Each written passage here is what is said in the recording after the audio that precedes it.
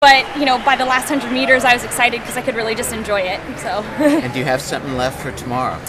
I feel like I just did a hard 400 today, so I don't know if the coaches will be up for it, given that Worlds is so close. In any other scenario, I would be doing the 15 for sure, but now I just have to go talk to coach and see what they say. So, yeah. So is it up in the air about whether you'll run the 15 or not? Well, so the first priority was just to get through today and give myself the option.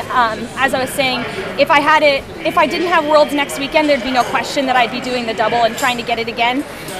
With Worlds being a week away and with there being rounds, I have to talk to coach and just see what he thinks is the best plan, because my #1 priority now that I am on the U.S. team is bringing home a medal next week. I'm going to ask you a tough question. How do you feel right this month? Do you want to do it?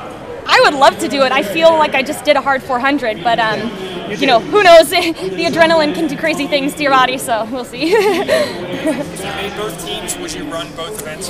No, I wouldn't. The double would be a bit more than I think would be manageable, at least for someone like myself. So, you know, with 4 races in 3 days and being so close together, I don't think I would be doing the U.S. team justice doing that. Which one would you run?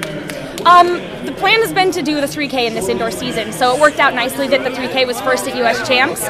I made the team in that, so you know, like I said, I have a guaranteed spot for the U.S. team in the 3K, so now the plan is how do I get a medal next weekend. Does having Rowbury in that 3K field, does that enter into your decision-making process at all in terms of 3K 15? You know, that's definitely something we took into account. There's Zababa and Dafar in the 3K, but there's, I think, 3 Ethiopians in the 15, so all who've run close to like 4 minutes 4:01. So both races are strong. You know, I don't doubt that to come home with a medal, I'm going to have to run a really good round and a really good final. So, like I was saying, you know, now the plan, now that I'm on the team, how do I make sure I give myself the best shot at getting on the podium? Compared to this time last year, how do you feel fitness-wise?